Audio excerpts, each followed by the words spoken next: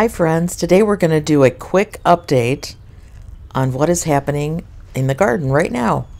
These are our elephant garlics, and these are our regular garlics that are growing absolutely beautifully. They just received a top dressing for their spring perk-em up, and they look to be adjusting to that just beautifully. Expecting a great garlic harvest this year. Okay, so we've been able to get our first two beds prepped and seeded. So this is our lettuce bed, and we have, I'm going to show you like all the different kinds of lettuce we have in here. We're just doing straight drills of these lettuce, and we grow it as cut and come again, and they're spaced about 4 inches apart, and that's considered a high intensity planting of lettuce, and the lettuce will help hold each other up, so it really produces a gorgeous bed. We have a lot of varieties, all of which are very tasty.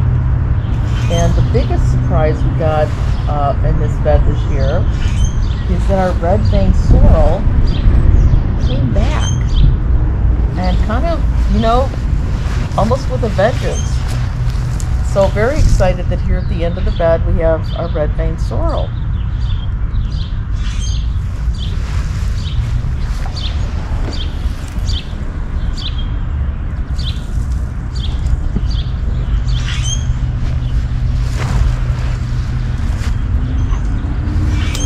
So this bed we prepped this morning. We added compost to the top, and we've added 5 different kinds of broccoli, and none of these are head forming broccoli.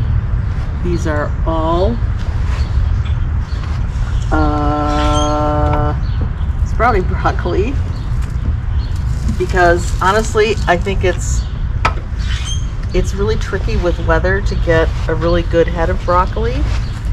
And the more I thought about it, when you get it into the kitchen, you break it up into florets anyway, so why not just grow them that way? And here at each side of the long sides of the bed, we have red candy apple onions that we put in. So I think this will make just a beautiful bed. And we are going to cover this with a hoop to keep those charming butterflies off of it.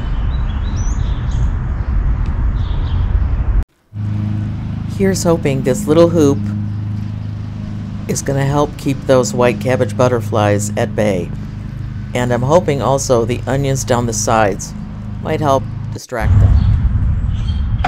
So this is the asparagus bed before we clean it up for the season. The strawberries are coming up beautifully, and we have asparagus. I spotted this from the deck last night and thought, wow, this bed is really moving quickly. So we're going to show you what this looks like after it's cleaned up, and we'll reorganize the drip situation. But it does look like we'll be eating some asparagus this weekend. We still need to top dress this bed with a little bit of compost and some organic fertilizer, but I think it's off to a great start.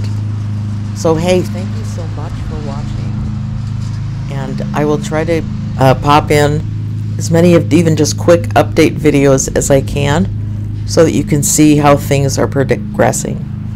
I'm hoping to get off to a garden center next week, if they open up here in Detroit. So hope you're having a great time gardening yourself, and I will see you next time. This is Audrey from Real Food Comes Dirty. Happy gardening!